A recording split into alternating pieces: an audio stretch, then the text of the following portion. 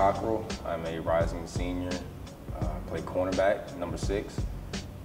I went to school in Charlotte, North Carolina, at a high school called Charlotte Latin School. Coach Cockrell and Coach McIntyre, his first year as defensive coordinator, they came and they found me, they saw me on tape, and they were the heaviest recruiters of me.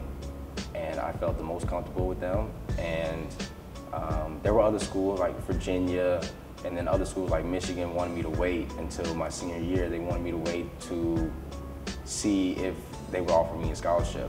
And I felt comfortable with Duke. I didn't want to wait anymore. And that summer going into my senior year, I decided to commit to Duke, and it was a great decision. You know, first couple games I was nervous, and it showed in my play.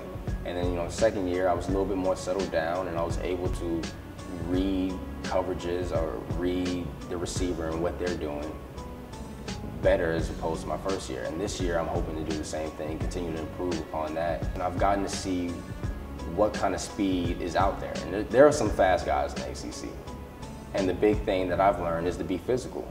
I have to be physical at the line of scrimmage, or else sometimes I'm gonna get beat. And that's the nature of playing corner. Sometimes you get beat, sometimes you make the play. And I've taken it upon myself to make the play more often than I get beat. But we have a lot of guys that have played ACC football for a long time. And we know what it takes to compete in the ACC.